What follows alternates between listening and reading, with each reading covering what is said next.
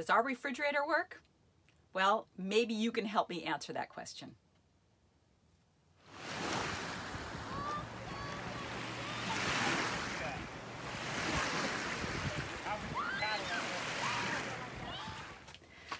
Some of you have been following my saga with regard to this Dometic refrigerator.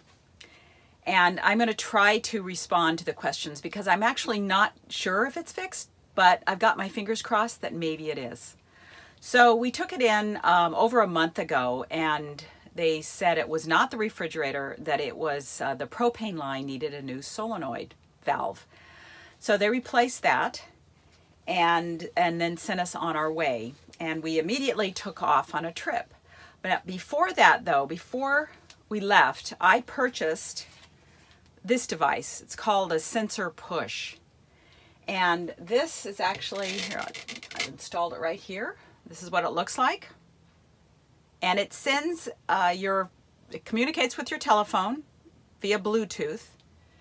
And it sends a message every minute to tell you what the temperature is in your refrigerator. And that was probably the best thing I've ever done. I've had other sensors that, you know, whether it's a probe that you stick in here. The RV repair people left me with this one, which is accurate, but who wants to open the refrigerator door to check the temperature? But that's good for confirming that your whatever you're using is accurate.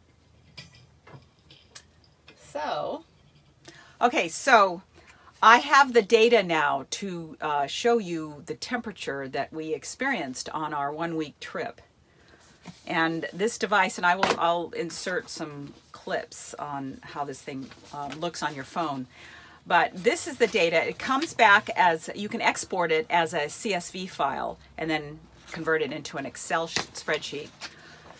And I don't know, oh, because this is backwards, I'll insert this to show you the temperature variations we experienced on the first few days. Now, the first day was on the battery of the car. And then overnight, when we camped at Crowley Lake, it was on propane. And we hit a high of 60 degrees. And for almost for the entire first 2 days, we were well above 40 degrees in the refrigerator. Which to me, the goal is to get it around 40 degrees. Anything starting to creep up past that, then you worry about food spoilage.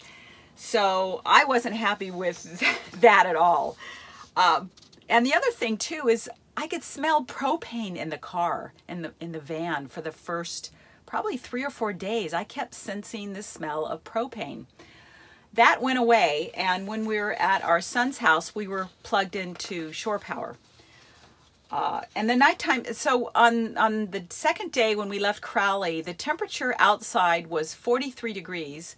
And I looked at my phone to see what the temperature was in the van. It was 44 degrees. And I thought, well, this just can't be right. I have it all the way set to max, and it's colder outside than it is inside the fridge. So that just didn't seem right. So I was getting this feeling that something's still not right with this thing.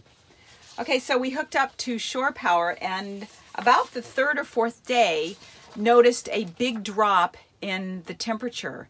And at night, as I had done in the past, I would have to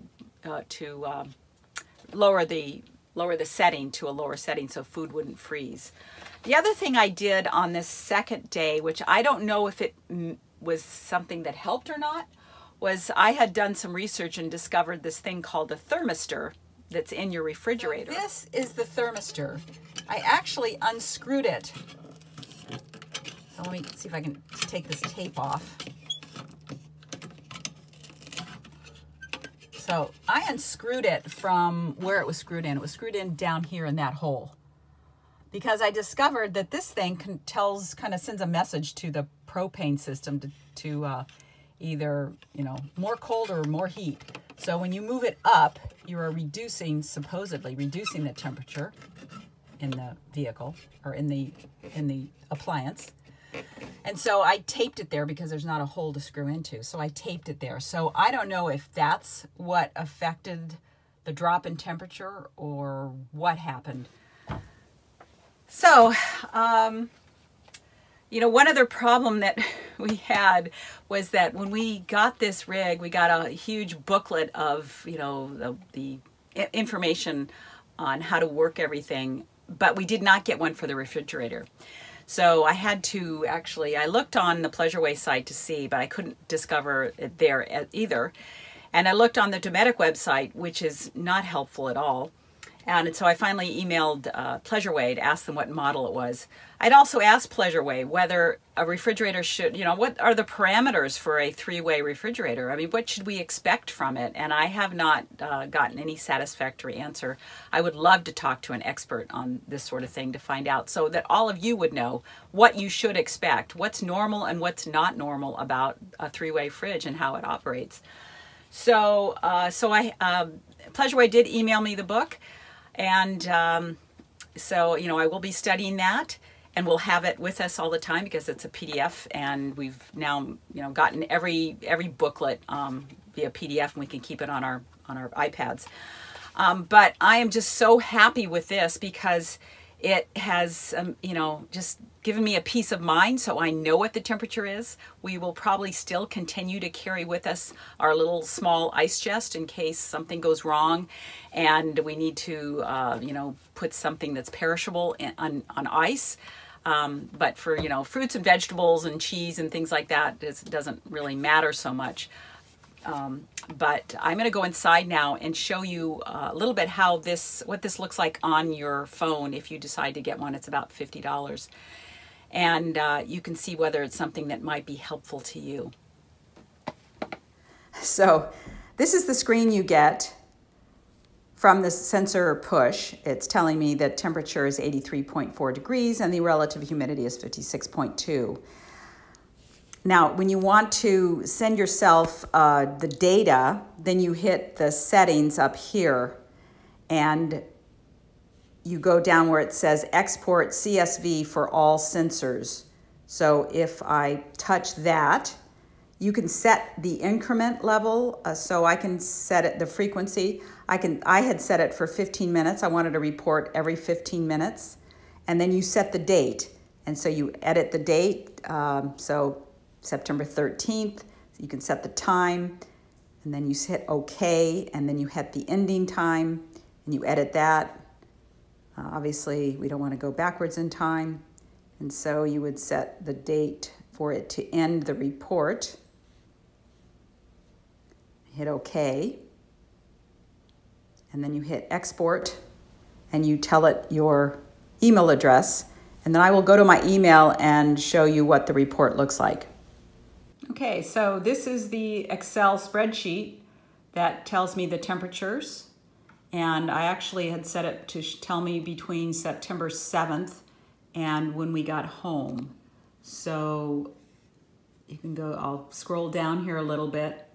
Hopefully that will show you how consistently below 40 degrees it was.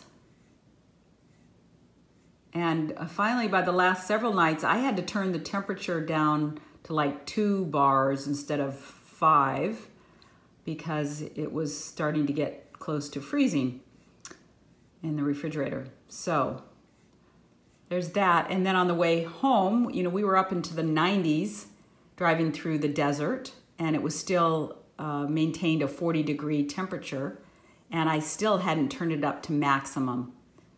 So I'm just scrolling through here.